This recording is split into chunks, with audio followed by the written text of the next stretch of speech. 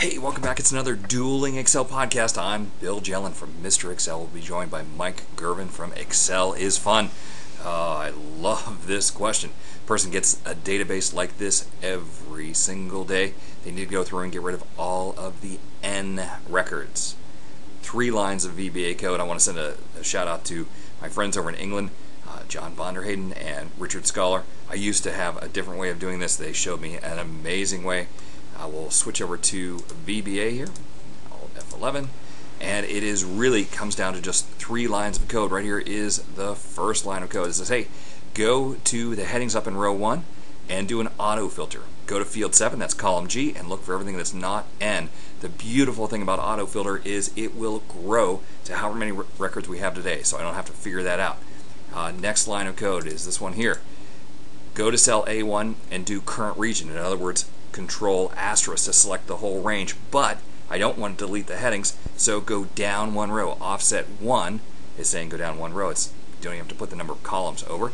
And then we're going to use special cells. That's like using edit, go to, special, visible cells only, and for those visible cells, delete the entire row that you see. And then this last line of code says, hey, let's turn off the autofilter. I'm going to run this 1 line at a time just because it is so cool. So, right here we're about to do the autofilter. Let's take a look at our data set. See, the autofilters are not on. I run that line of code. I press F8. Bam! Autofilters are on, and we're seeing only the ends. Next line of code. Take everything in the current region, go down 1 row to make sure we don't get the headings, and delete everything you can see. Bam! It looks like everything's gone. And then finally, the last line of code, turn off the autofilter. Everything comes back and we're left with everything but the N records. VBA, it's the way to go. Mike, let's see what you have. Thanks, Mr. Excel. Wow, that is some beautiful code. But since I don't know how to do code, I'm going to go ahead and do this with filter.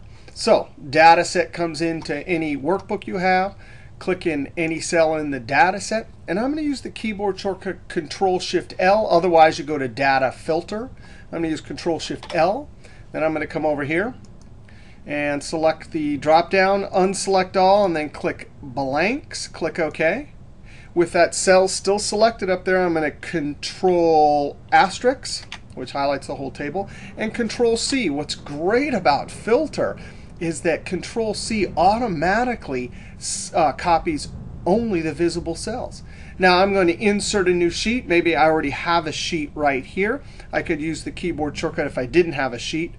Shift F11, and then Control V.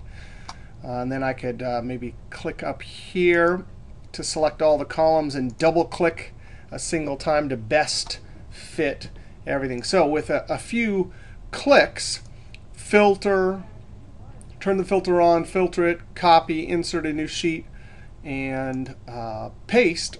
And there you have it. All right, I'll throw it back to Mr. Excel.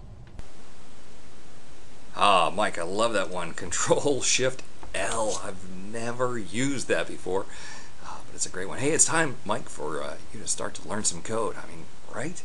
You know all these amazing Excel tricks. If we added code in on top of that, you would be incredibly dangerous. I'm going to be out there at the end of February. Maybe we can record some live Dueling Excel podcasts, and I can start to try and twist your arm to start to learn some code.